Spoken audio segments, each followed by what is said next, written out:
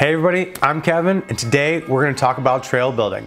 I've been doing a lot of building at the Ranger Station with an RC crawler course, as well as huge features at Burn Peak.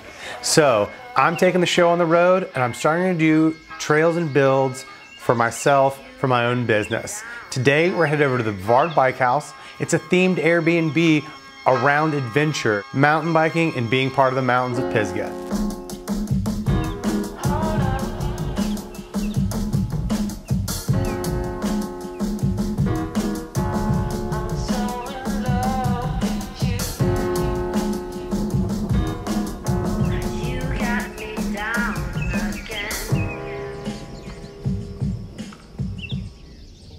The trail we have outside has been neglected. It needs a good cleaning, a shaping. We might even add a feature.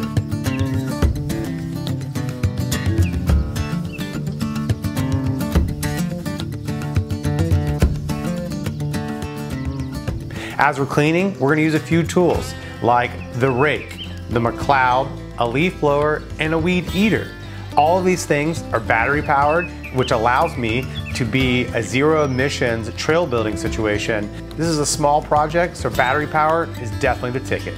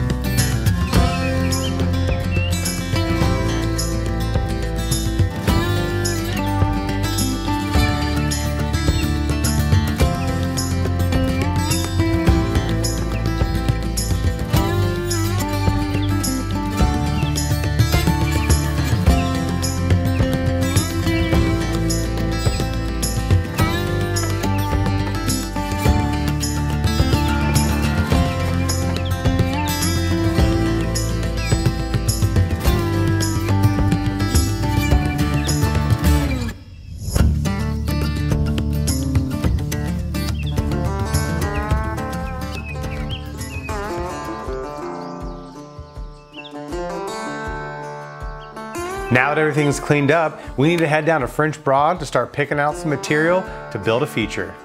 Walking around the stone yard, I have an idea of what I want. I've been looking at round boulders with lots of moss on them for the visual, and then I also need some flat step style rocks so it can be the takeoff surface from the lip. This rock was actually sourced from a place called Cooper's Creek. We have a variety of style stones that came from that location, and I've actually used these rocks before at the Ranger Station, so I'm very familiar with the product. So, just showed up on the job site. Let's go check this out.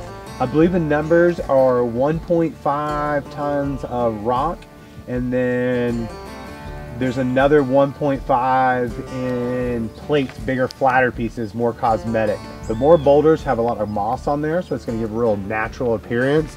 And then the flat stones can help level it as it's building, and as well as being a flat riding surface, it looks really cool on top. In the trail building, one of the things I think that are underestimated is that you need to wear boots, or I really prefer to wear a high top boot for a few reasons. Number one, steel toe, job site, quality boots, or it's policy for a reason. It's going to save your foot, especially moving these size boulders. The other thing is it keeps the dirt out of your shoe, out of your sock. Usually when I get home and I wear tennis shoes, I get home and I take my shoes off and my feet are just nasty. I mean, I'm about to get in the shower and wash them, whatever, but with the boots on, my feet stay clean. There's not dirt dust on my sock when I get out to take a shower. Xander is the owner here of Green Builders, and he decided he wanted to come out and put his hand in his own feature at his own property, and I'm really excited to have the help because 6 tons worth of material isn't going to move itself.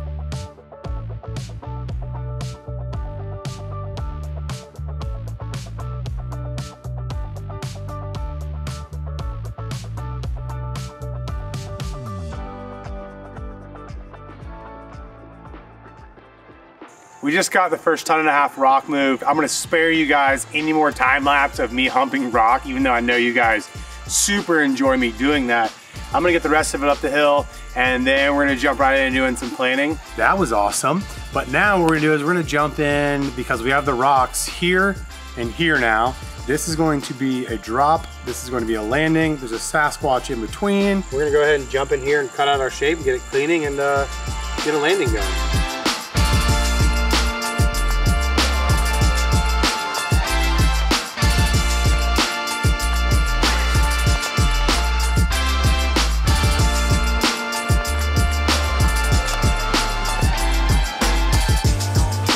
We're gonna go ahead and start placing the rocks in the landing.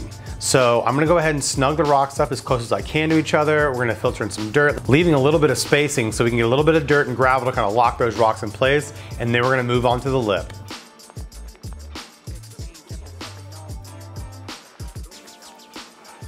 So that's gonna wrap up the day, guys. We went ahead and got all the rock moved in position, and we also went ahead and got all the landing rocks put in place. Nice and flat ones locked in, little spacing, ready to get a little bit of gravel in to lock everything in place. So what we're gonna do tomorrow is get that gravel in place. I'm gonna pick up a push broom at Home Depot so that I can get the gravel on there and fill in all those cracks and kind of lock everything together. And then we're gonna move on to the lip, which everybody's pretty excited about. So we'll see you in the morning. So we got water, we got a blower, we got some gloves, and now we are jumping to it. I'm pretty excited because we did all the hard work yesterday. So what's gonna happen today is I get to actually build the feature, and building the feature is gonna be dope. So I'm excited to see how this works out. We're actually gonna blend both the rollers into this one feature and lower the rollers a little bit. So that's got a little bit more flow coming in from the drop-in over there. So let's get at it.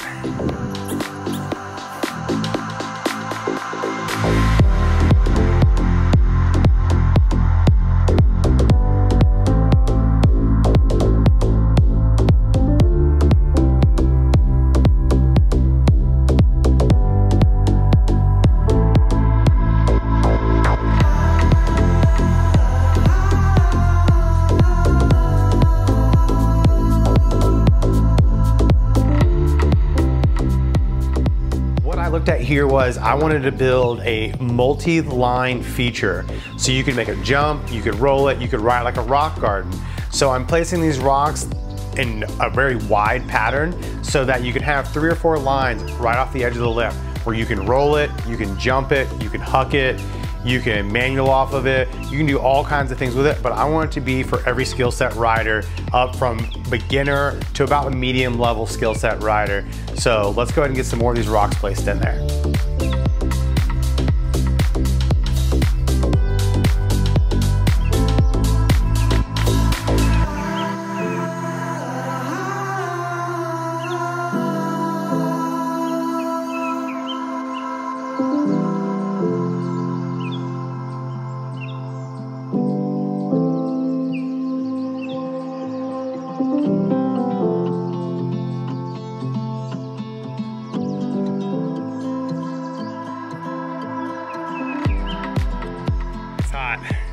Starting to get hot, but what we have behind us is a sweet full rock landing right there. Pretty stoked about that. Everything turned out well. I laid it down, locked it in with some dirt, and then I actually came back with the gravel, then blew the gravel out, and then I put dirt back on top so it's layered, really holding those rocks together really well. Everything's locked in place now. That landing is super solid. Now this is the takeoff right here, and we've got to get a bunch of gravel in here, and then come back and get dirt from that roller over there, and we're actually going to repack on the top, make it all smooth, and it's all going to slope back in to grab into the drain that's over there. Yeah, I'm pretty stoked with everything, and it might be hard to tell from here. Let me spin the camera around, and if you see from this angle, you're actually going to have a line that's going to be all the way this way, big tilt to it. There's a flat that's right here, and there's a tiny rock garden here. Oh, a lot of work, but super satisfying. I'm really happy I'm doing this, and the customer came by and said they were really stoked about it.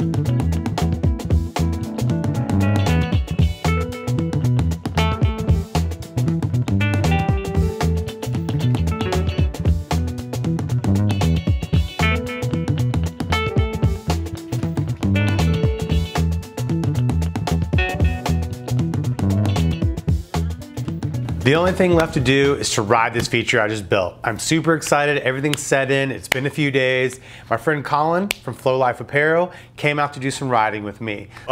Great notion right now. Here's a Twinkie.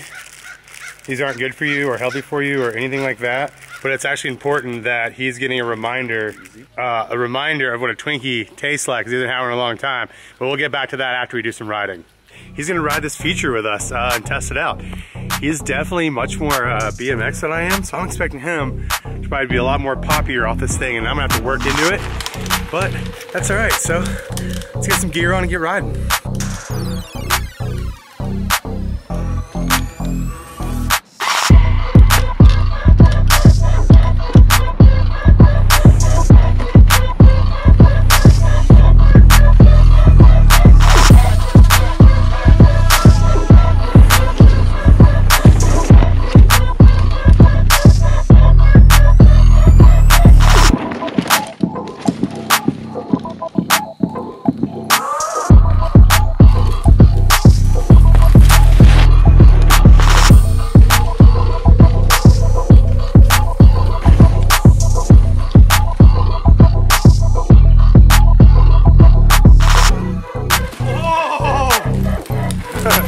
That worked.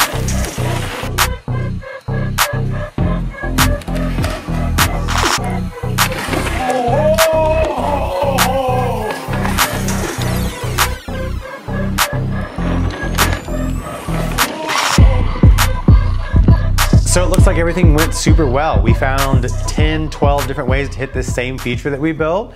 The only thing left to do is to call it a wrap. So make sure you leave some comments below. There's 2 links down below to show where you can go ahead and grab your reservation at the Brevard Bike House. More golden brown than golden brown? I think that you can roast it however you see that you want to roast it. I'm starting to see some effects here. Ooh, you're deep in there. Oh man, it's looking good. Yeah, that was pretty quick. Big fire. Okay. So where's your wrapper at? So I'll take the other side of the wrapper, or I'll take the other Twinkie, and you take the wrapper and wrap that around the Twinkie and pull it off the stick. So this is a very important part of the situation because if not, you have a burning hot Twinkie in your hand. Totally. Pro-roasted Twinkie for a first go. Like, well done there. Ooh, yeah. Oh, it's the dark side. Ooh. Not overdone at all. All right, well let's get first reaction there. That's really fucking good. Better than the Twinkie earlier? Well, yeah. All right, well It's on fire. It's good. Maybe a little crispy, but